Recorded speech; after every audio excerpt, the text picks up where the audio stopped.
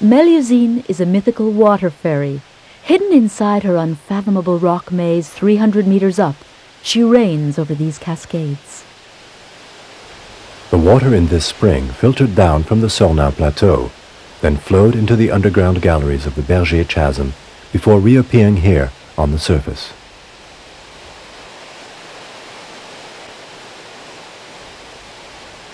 The mouth of the Berger chasm lies above the Sassenage cisterns. The chasm drops 1,192 meters below ground level. One of the deepest cavities in the world, it's a major speleological attraction.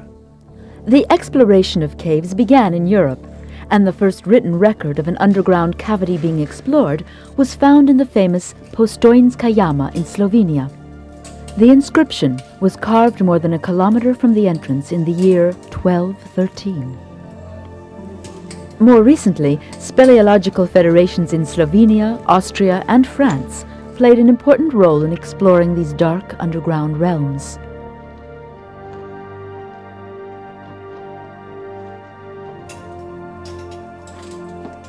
Miners, as early as the 16th century, were the first to explore the caves of England. They had to have a lot of courage and tenacity, because English caves are often narrow, difficult, and dangerous. At that time, the material and techniques for underground exploration were rudimentary. Early spelunkers made slow progress and faced real dangers, a far cry from today's modern cavers.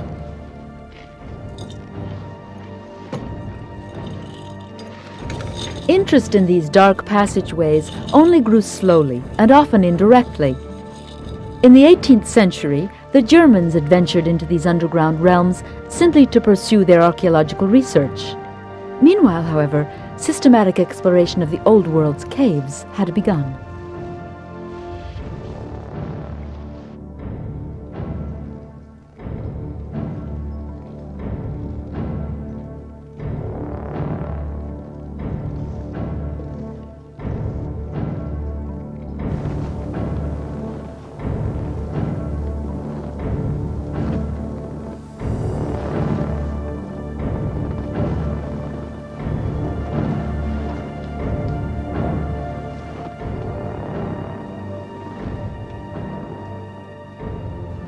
Today, the major European speleological federations are a century old. Thousands of kilometers of galleries have been explored, and numerous caves are open to the public.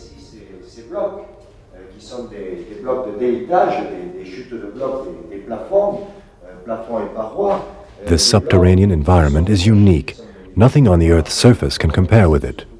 Naturally, caves aroused the public's interest and led to the development of tourism in these underground realms.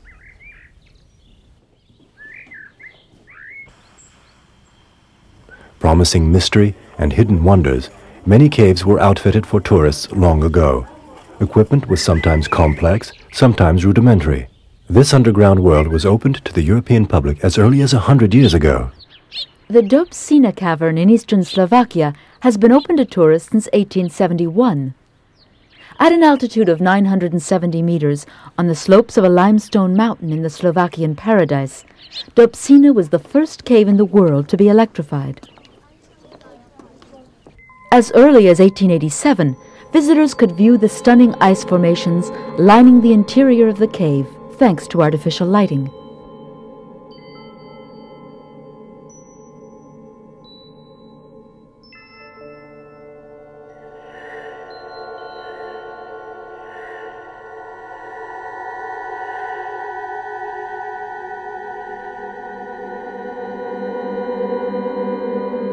The ice is 25 meters thick in some places. Its volume is estimated at 150,000 cubic meters. But this figure varies because the ice mass changes every year. The cave is almost 1.5 kilometers long, but only 475 meters of it are open to the public. As in all caves that have been opened around the world, each room, each oddity has been named. This is the passage over hell. This is the chapel. This is the ice corridor.